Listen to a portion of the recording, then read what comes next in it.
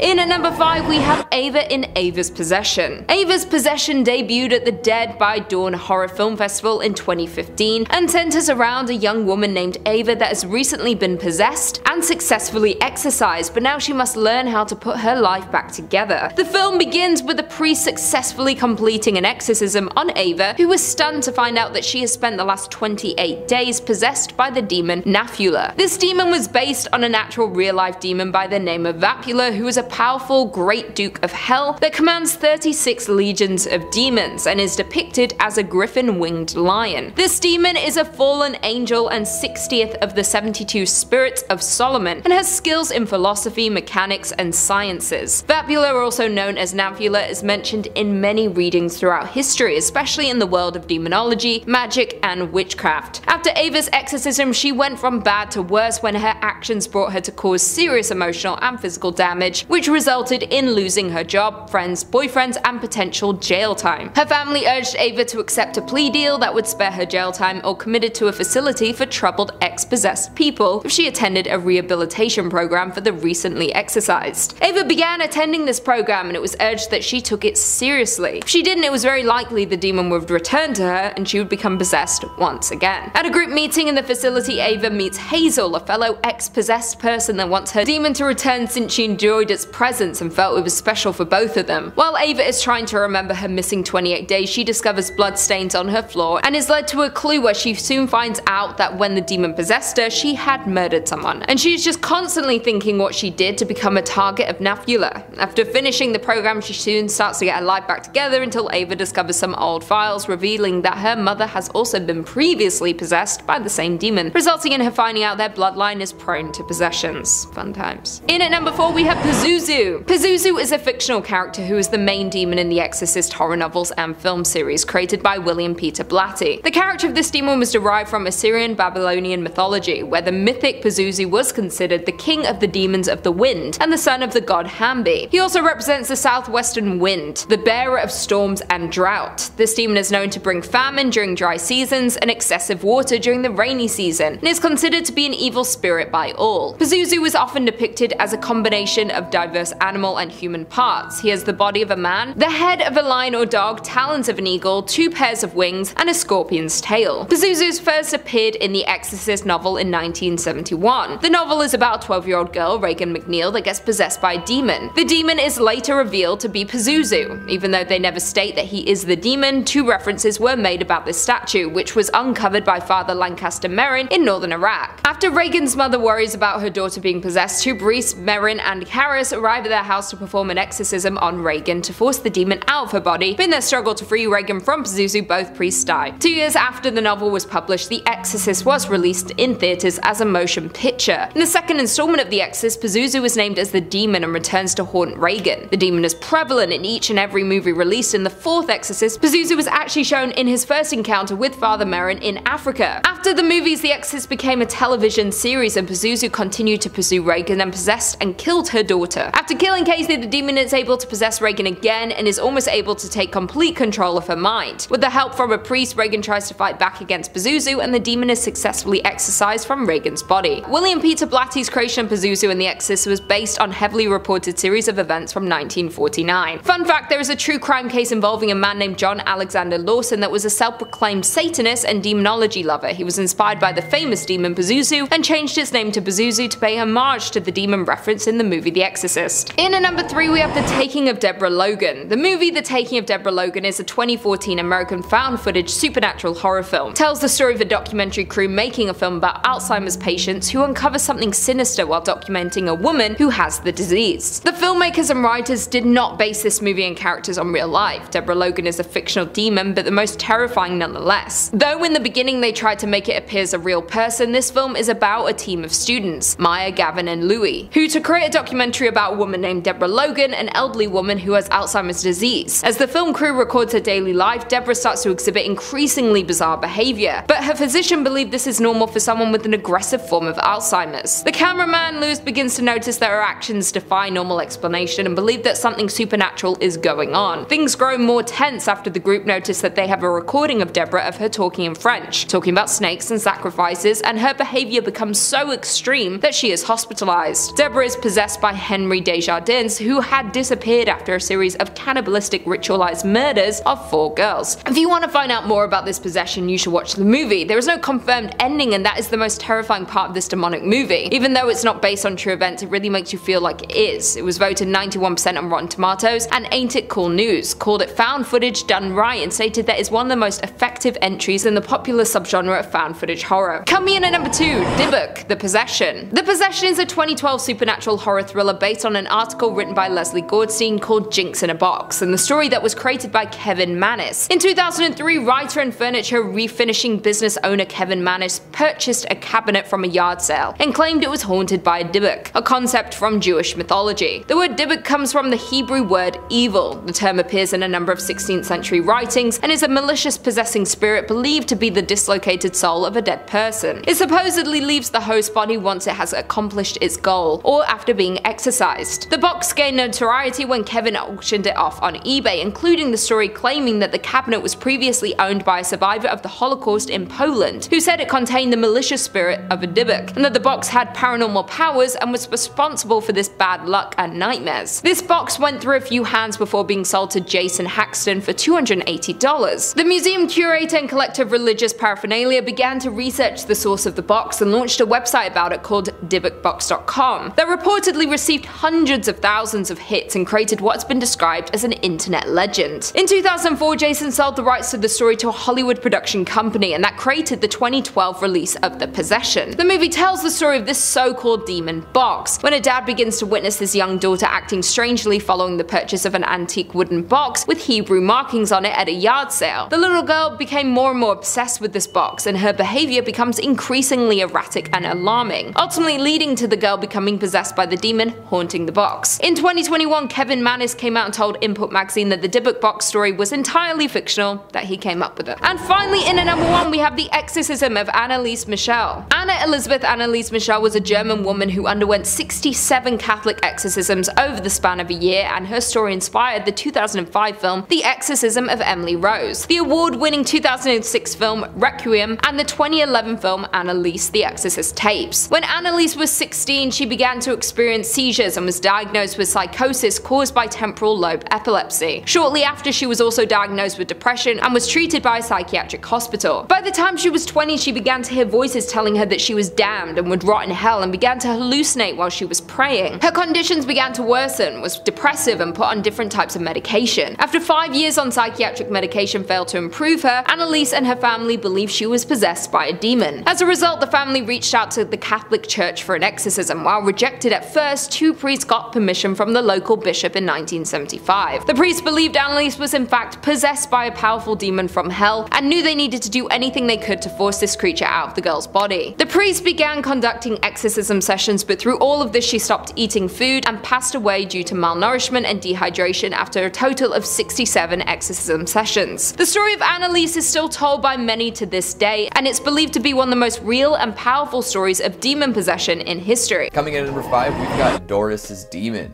Damn, Doris, where'd you get this demon? There are all sorts of different accounts as to how this possession went down, but if you take Doris and her children at their word, it's hard to ignore what happened. Back in the early 1970s, the home of Doris Blyther came under attack by a plethora of ghosts and demons. This seemingly average house in Culver County, California suddenly teemed with paranormal events, many of which traumatized poor Doris. A single mother taking care of 4 kids, Doris was having a good deal of trouble on her own. Add in a history of abusive and violent relationships between Doris, her parents, and partners, and you can see how life might have been tough. Doris claimed that she was being assaulted by the ghosts in her house, and this was corroborated by one of her children. They could remember hearing their mother being attacked and violated by these spirits and didn't know what to do about it. The kids also remember being attacked by invisible presences, scratching, pulling, biting, and slapping. Skeptics looking into the case point to her history of abuse and alcoholism as major factors in these events, saying she likely wasn't being attacked by ghosts, but instead in some sort of terrible fugue state. But when a team of paranormal investigators came in, they found some strange and compelling evidence.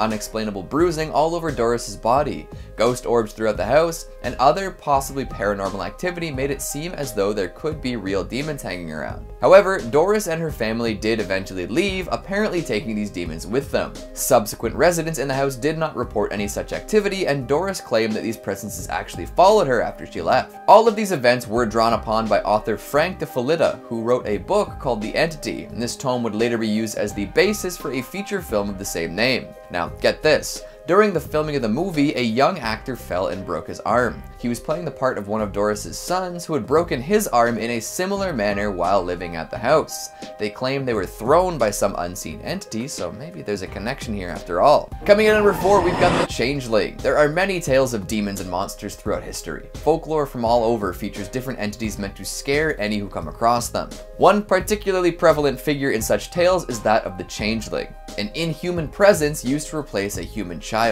It's a very scary notion, don't you think? Your kid, who you're watching grow and change and become a fully developed person, gets replaced by something almost impossible to detect. What can you do at that point? This idea is explored in a bunch of different ways, from old fairy tales to particularly recent movies like The Hole in the Ground. But if we look back to the 80s, there's another tale of changelings that seems to be based on true events. A movie, The Changeling, was released and claimed to have been based on true events. Martin Scorsese lauded it as one of the scariest horror movies of all time. Russell Hunter, playwright and musician, had been living in the Henry Treat Rogers mansion in Denver, Colorado. While here, he discovered an abundance of creepy details. The cheap rent and exquisite architecture came at a cost, of course. During his stay, Hunter experienced plenty of paranormal happenings, from noises without obvious origin to poltergeist activity to, most interestingly, a secret room. Apparently, in this hidden chamber, Hunter found a diary penned by a young boy who was trapped there for an extended period of time. Through reading the diary and following some of the clues left behind, he ended up finding the remains of said young boy, who had seemingly been locked away by his parents. Tragic and terrifying for sure. Hunter then sought out a medium who came and investigated the mansion. Through this investigation, it was discovered that the spirit of the boy had remained in the house for almost a century and was behind much of the paranormal activity. Later, while the mansion was being bulldozed to make way for a high-rise, a bulldozer operator was killed in a freak accident. Could that have something to do with the mansion's history? Was the boy replaced by his family, doomed to rot within the walls of the mansion? Or was there a more supernatural replacement going on? Of course, the movie dramatizes a good deal of what happened, but the fact that it was based on the experiences of Hunter while he stayed at the mansion so rich in history is cause enough to be intrigued. He says that the hauntings did actually follow him even after the mansion was demolished. Coming in at number 3, we've got the Dybbuk. Recently, there's been a surprising amount of talk about Dybbuk boxes. For an ancient, cursed object, there sure is a lot of interest in 2021. A lot of this has to do with people supposedly purchasing mystery boxes off the dark web and then opening them on camera as a sort of spectacle. Of course, this has played up a fair bit to encourage plenty of views, so one can assume anything they're watching on the so-called dark web on YouTube is probably fake. But a recurring theme inside of these large mysterious crates is Dybbuk boxes, ancient wine boxes meant to seal away vicious and evil spirits. Of course, the best way to deal with something like that is just leave it well alone. Don't break the wax seal, but that's not going to consistently happen now, is it? They open the box, and 2012's Raimi produced The Possession and come face to face with a malevolent spirit that wants to possess a child. Once that thing is open, there is no going back. Apparently, after they wrapped shooting, a mysterious fire broke out in the prop warehouse, burning everything to the ground. Sheesh. You can also look to Post Malone's recent experience with a Dybbuk box at Zach Bagans' Paranormal Museum, where he claims he's been haunted ever since. With all the attention this demonic item has been getting recently, one has to wonder about the veracity of it all, but maybe don't try to find out for yourself. Coming to, we've got Baalberith, the King of Cats. What a fantastic title for a demon to have, right? Folks who like to stay right up to date on horror programming might recognize that name. Recently featured in Netflix's Marianne, Baalberith could be a lot of things. If we look to compendiums of demonology, Baalberith is known as a fallen angel, one who leads 85 legions of demons and is a mighty and terrible king. When summoned, he's very angry, and if you show any fear, he'll never respect you again. The actual King of Cats bit doesn't seem to be mentioned anywhere outside of the Netflix series, but if we take these traits as true, he does seem very cat-like. Side note, a bottle of wine might mellow him into compliance, which is nice to know. video. But yeah, Baalberith is supposedly a summonable demon and one who could work with you if you play your cards right. But like with any demon, you've got to be careful, lest you give up your soul to this otherworldly entity. And coming in at number 1, we've got a haunted doll. And this time, it's not Annabelle. I just figure we've got a very complete knowledge of that tale from the Warren archives. This haunted doll made waves back in 2013 as it flew in the face of the idea that haunted dolls are ancient and made of cracked porcelain. Yep, this haunted doll was made in the image of the one and only Ice Queen, Elsa. A family decided it was time to get rid of the doll and tossed it. However, soon after, it reappeared within their home.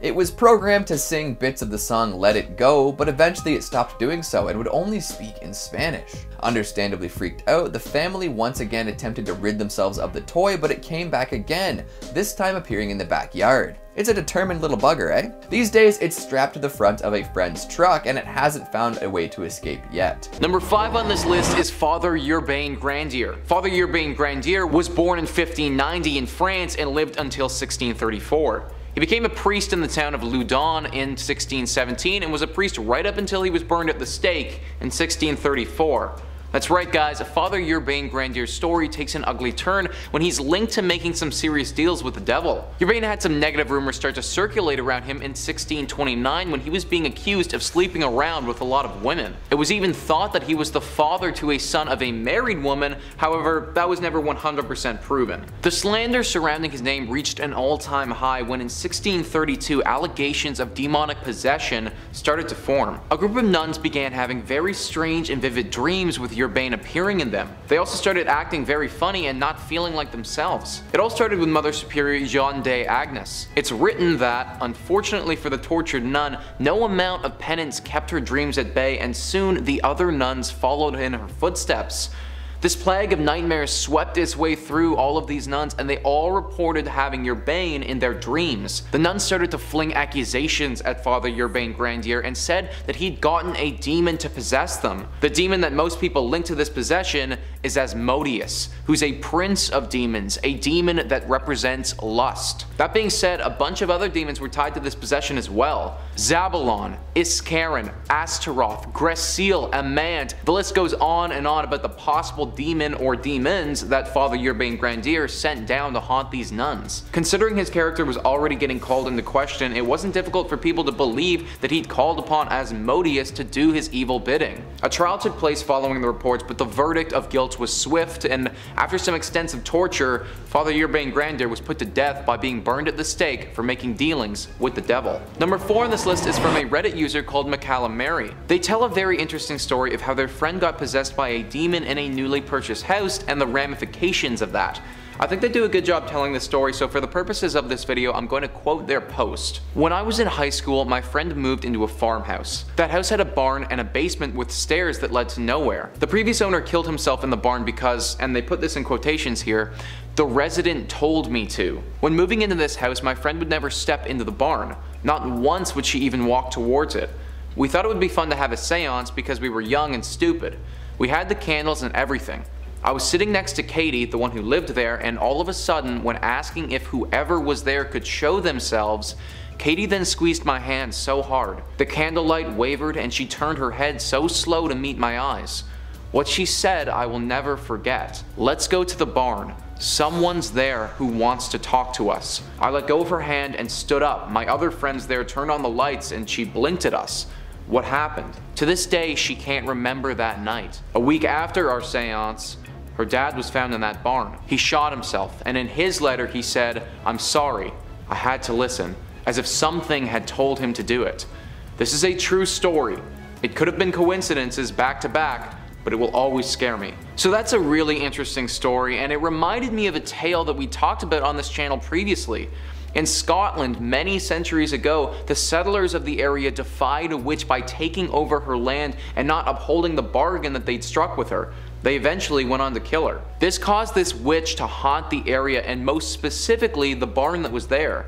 Now, we don't know where this place was, and I would find it an overwhelming coincidence if this happened to be the same Scottish barn, but I wouldn't be surprised if a similar story is what caused a demon to haunt this place. Sadly, I couldn't find out exactly who the demon was in the place the Reddit user described, but it's possible that it has been there for hundreds of years, preying on anyone who enters its lair. Number 3 on this list is the demon Dagon. This demon was prevalent in possessing people during what we call now the Louverniers possessions.